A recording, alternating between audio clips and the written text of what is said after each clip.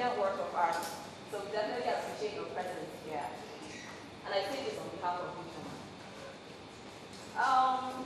The representatives from Bank of Industry, thank you so very much.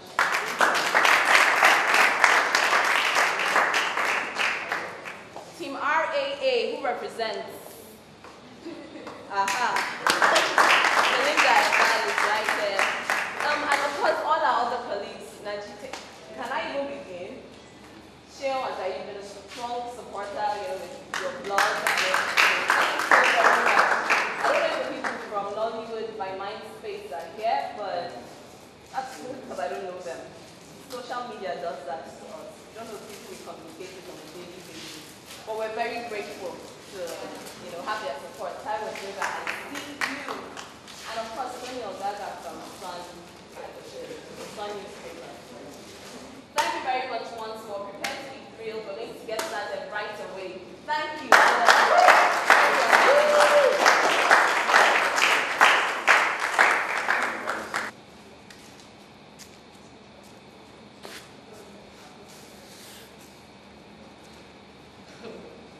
They say to be a man is not a place. I say to be a woman is not a lifetime story. A lifetime. I have seen so many things in my lifetime. I've seen life when it was like the morning sun, glorious and bright. I have also seen life when it was hot, like the December Hamatan, cruel and biting. Showing no mercy whatsoever to the unprepared. I was a young girl once, I know you find that hard to believe, but I was a young girl once. With skin as beautiful as all the people look me. Yes. And I don't know. I mean, who would see a beautiful person in the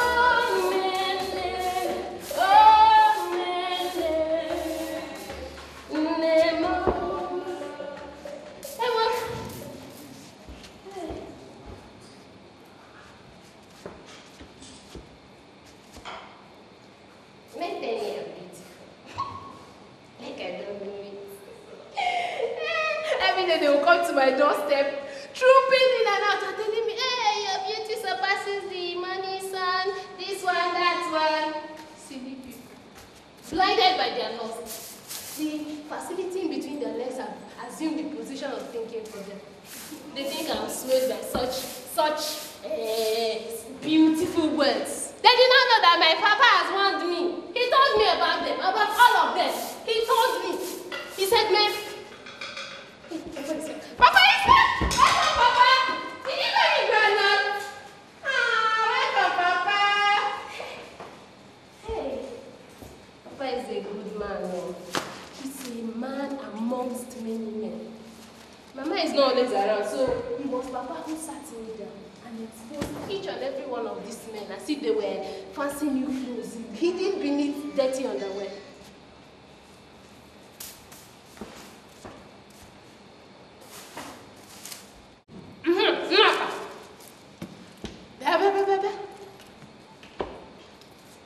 Let me tell you, men will come in droves. Conjuring every trick in the book just to lure you into their bed. But that will not happen. That will not happen. Not until you are old enough to marry, and a man who is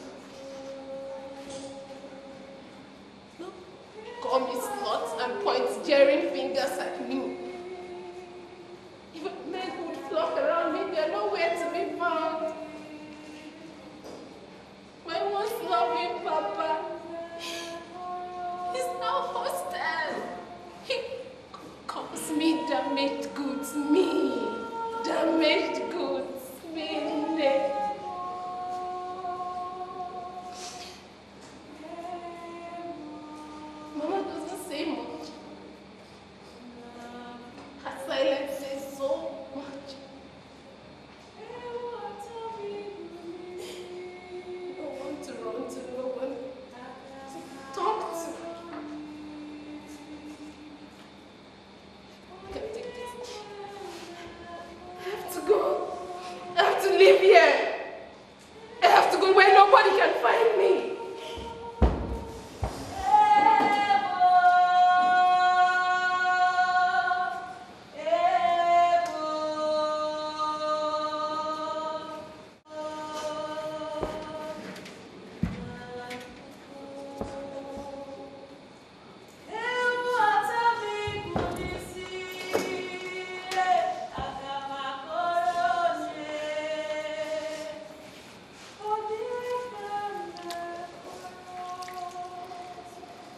This is not how I thought my life would end. It's not the life I dreamed of. Raped, run away, captured, and now a slave in the palace of King Ijeoma. Is this how my life would end? Is this the future I envisioned for myself? I've now become Odoso, a slave girl. And like other slaves, I'm destined to spend the rest of my life in servitude to my masters.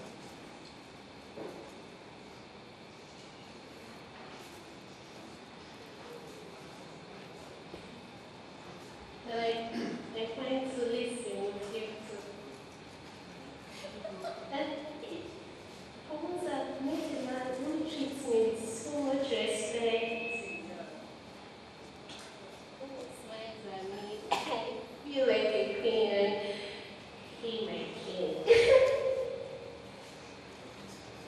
He speaks of children, he speaks of servants. And he holds me, I feel so loved. I feel like I'm in the arms of an angel. I feel safe. He's my own angel. He taught me a song once.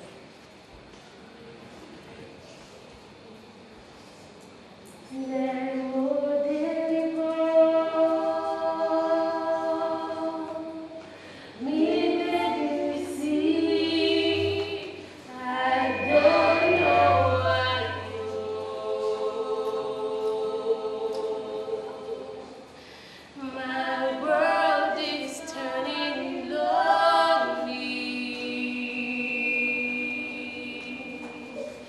I need you by my side.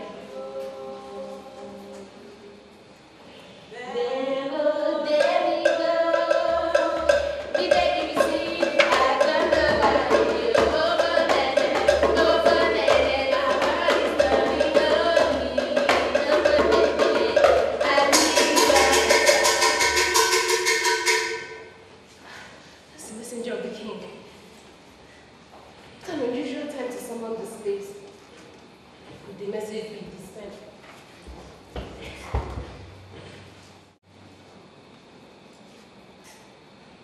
A message from the palace. I have been chosen as the latest bride of the king. Just like that.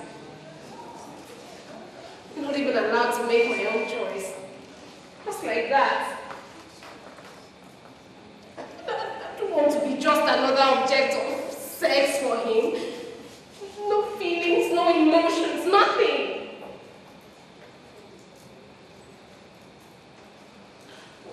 So, what will become of our love? Can't even choose a man that makes me happy. I've been chosen and that's that. Who's the king? Whatever it says is final.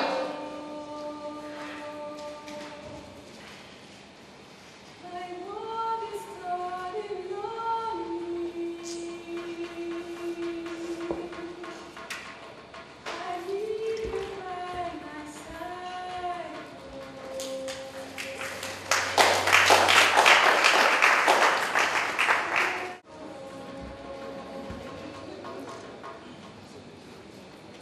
Don't blame me.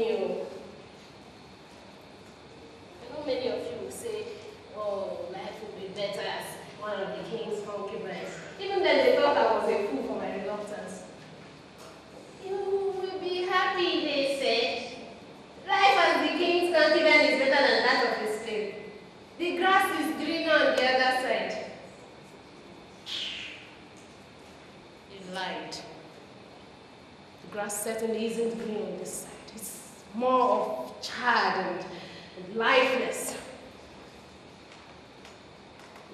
I hate this life. I hate having to pretend. I hate this charade of a life that I'm living. You know, they will say, oh, since now you have food and you have a pillow, softer pillow to lay your head, you should be happy. I said, take your food and your drink and give me my life.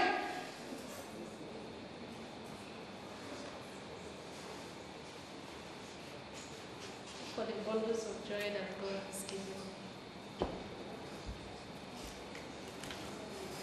My beautiful children.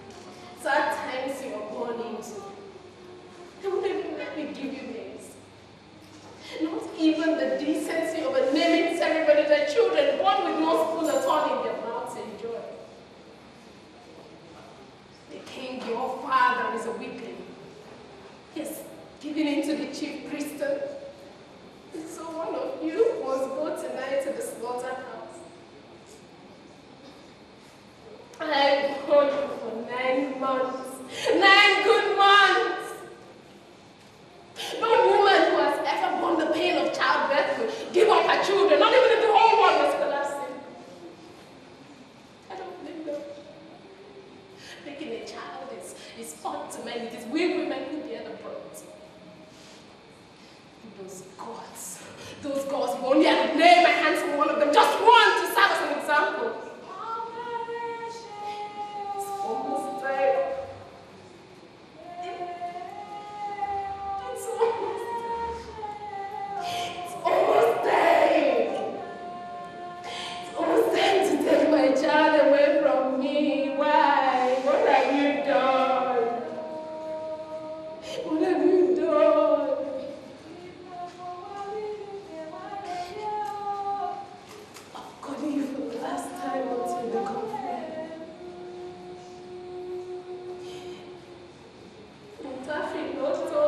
to appease the gods, eh?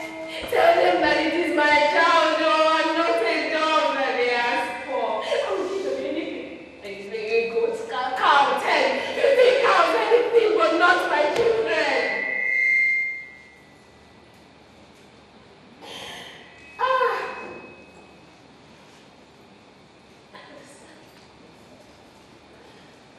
You dare to ensure you offer sacrifices and ensure peace in the land, not to connive for the gods to kill our children. For once you've made yourself rich by the sacrifices made for the god, you're a king. And when your powers begin to reign, you trumpet a future of doom and act on impossibilities. Your sweet to maintain eternal hold on the people for how long now? How long? The gods are not that wicked, are they? So they must die. Why can't the God turn the elegant child to fulfill your diversions? Why? Why kill her when you can pray? Why?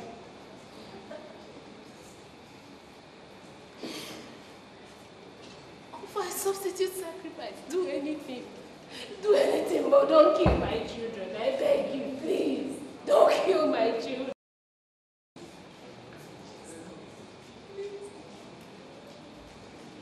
I'm begging, Lord, don't kill my children.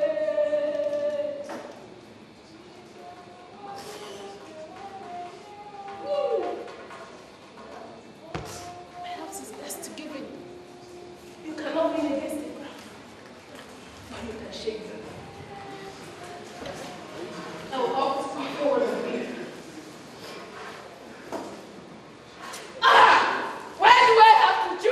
My children, I pray for the gods. Why?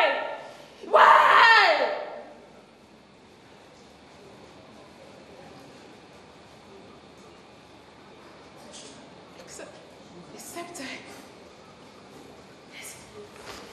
Except I perform a significant blunder.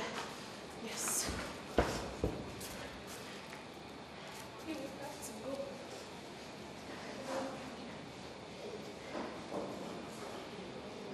have to go. They will offer you a sacrifice.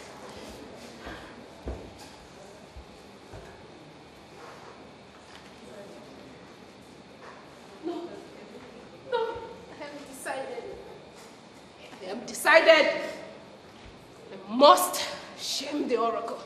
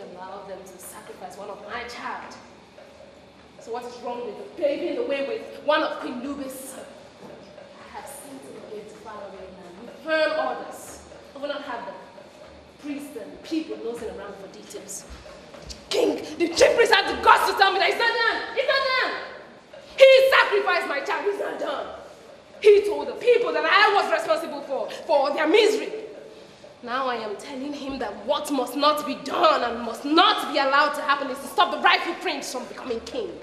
Akhenaton should speak to the oracle. If they are hungry, he should feed them. If they are thirsty, he should give them water to drink. And if they doggedly refuse to talk, he should tell them that silence means consent. Throw their booty at them and then come back here for the coronation. Or else, he should take his life. This is the moment that I have been waiting for. My time. They call me a slave girl. It is only a significant blunder that can teach all of them a lesson. After all, the oracle said that to be the king-elect, you must be born of the king and known to him. And the people must accept you. Have the people not accepted my child? Can't you hear the drums? It is coronation day.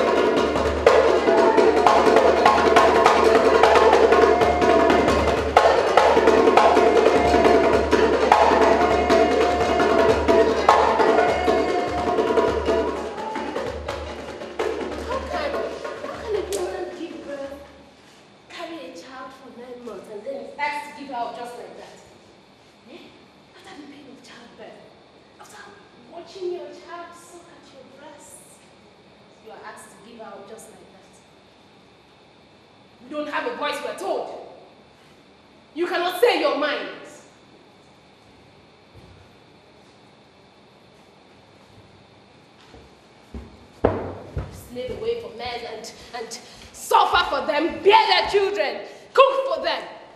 And then you're asked to live just like that. It will not happen, no? I married you for 15 years. 15 good years. I, Coco, gave you children.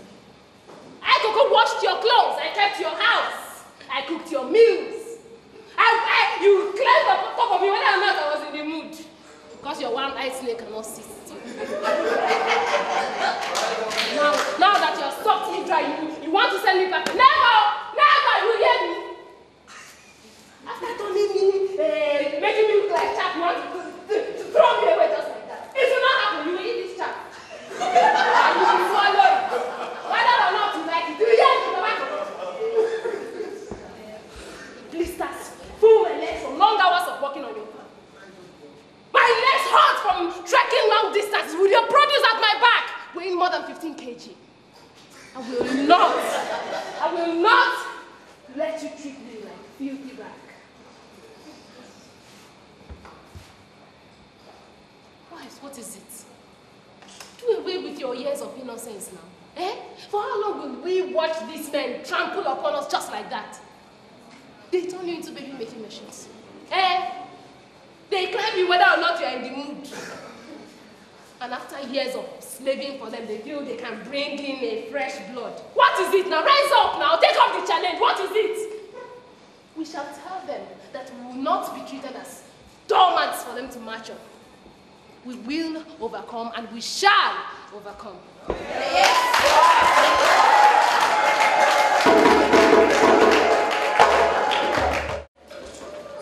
Someone who would fight the battle with them. Someone who lead them to war. Then came Ijeoma, the one woman who stood up the Eleshobas of this war. The one woman who would stand up to men who have shirked their civic responsibilities. Ijeoma.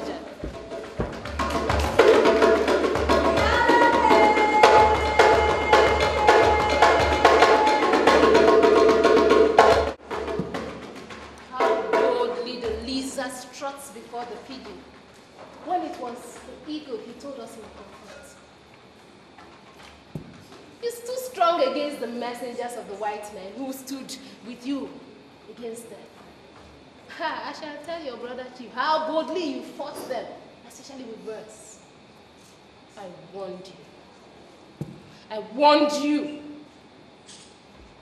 If you knew that you were not going to close the door to an existence, why raise a new one?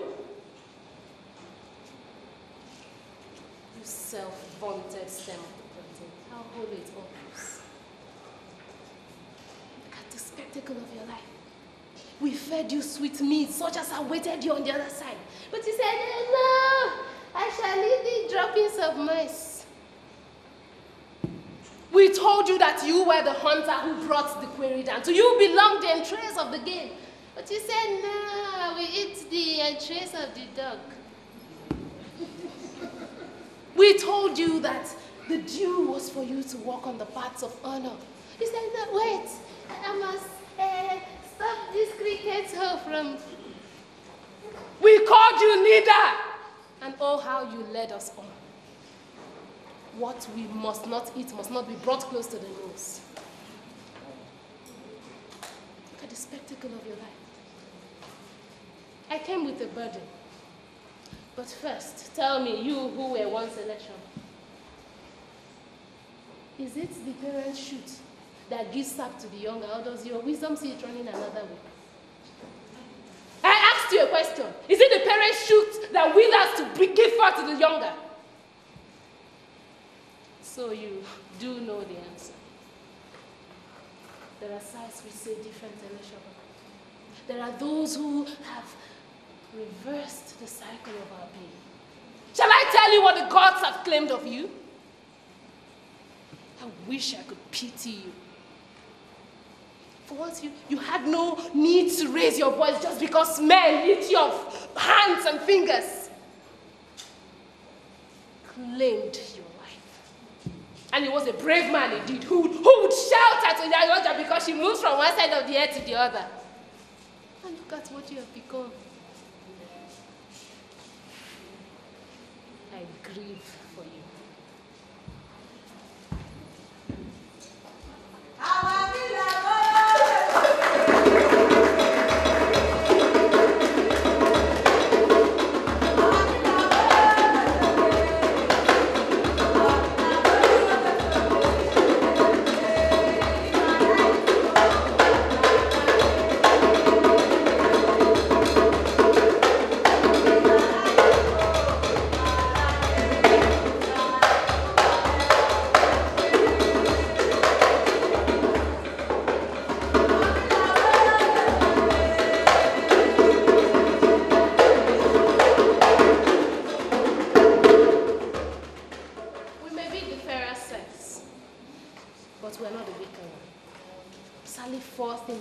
Of life. I do not promise you there won't be challenges. No, they will spring from every corner of the earth. But you must face them. You must conquer them. Arise to them. Be fearless. Nigerian women are not disposable. You need them in every space of life. As your mothers to nurture and take care of you. As your wives, to love you, to be there for you. You are women. Remember that. You are strong, you are fearless. And you're unconquerable. My time here is done.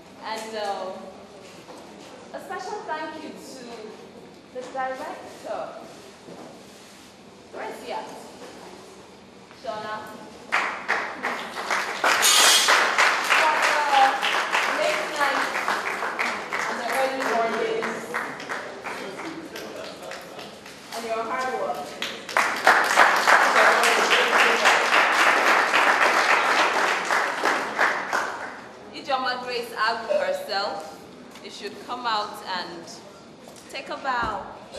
The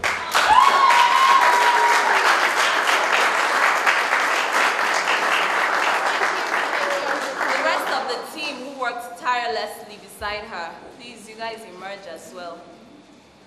The drummer, the singer, the supporters.